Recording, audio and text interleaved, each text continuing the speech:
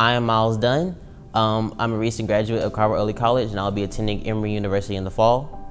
Plan on majoring in business administration and economics. My scholarship is called the Questbridge Scholarship, and through that scholarship, I've received a full ride to Emory University. I am Rhonda Dunn.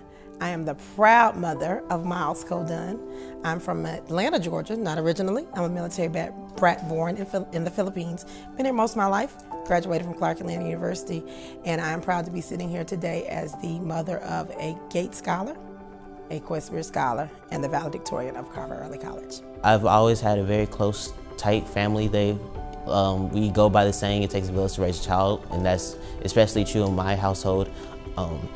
Every adult, aunt, uncle has always found a way to impact my life in some shape or form, whether it be helping me out with the homework assignment, giving me money, taking me out to an event, and things of that nature. Myles, oh my goodness, he was a surprise. And we were all in shock. I think we were all in shock, but he was the greatest surprise ever. Changed my entire life.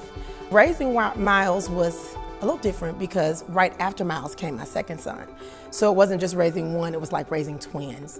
Every day that we walked over the threshold, they knew to instantly sit at the living room table, open your books, begin your homework. I didn't want to see my parents have to struggle because throughout my childhood, even though my mom would say jokingly, well, she was still kind of serious, if you don't get a full ride, there's no way we're going to be able to get you into college.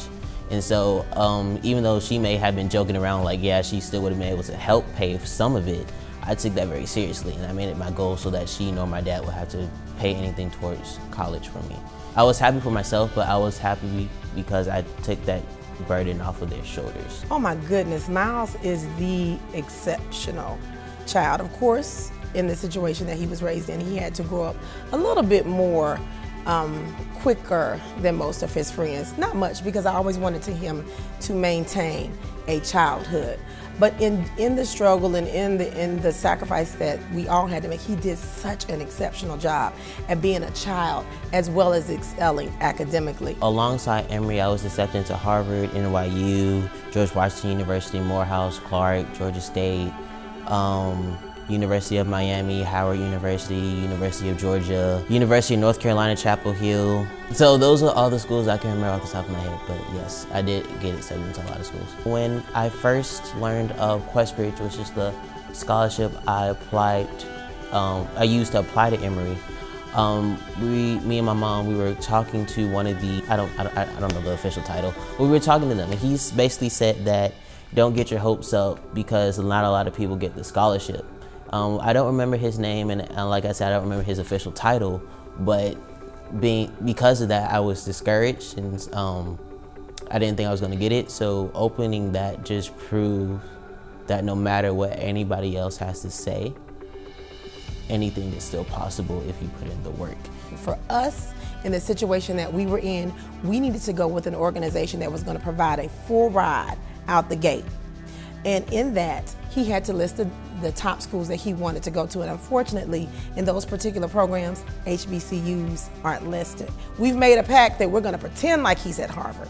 So he's going to be away, he's going to do his thing because I want him to grow.